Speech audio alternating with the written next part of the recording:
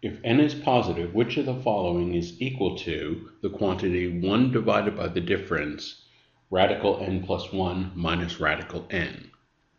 So in order to simplify this, we're going to use a move, kind of an obscure algebra move. This is a move that is used a lot in evaluating limits in calculus. And this move is to take advantage of the difference of two squares formula, a minus b times a plus b. If we multiply a minus b times a plus b, we get a squared minus b squared. And this is particularly useful when we have radicals because it allows us to square the radicals and simplify.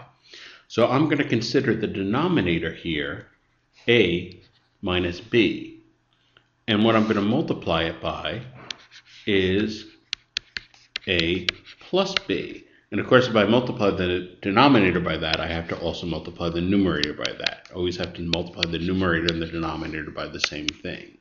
So in the numerator, I just get this factor of n plus 1 plus root n. In the denominator, what I get, because I multiply a minus b times a plus b, I get a squared, which is the first radical squared, minus the b squared, the second radical squared, radical n squared.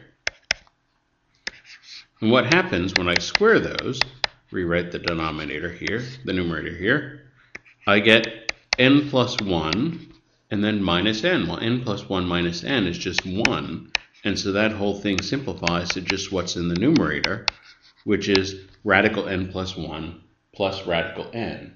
And this is answer choice E.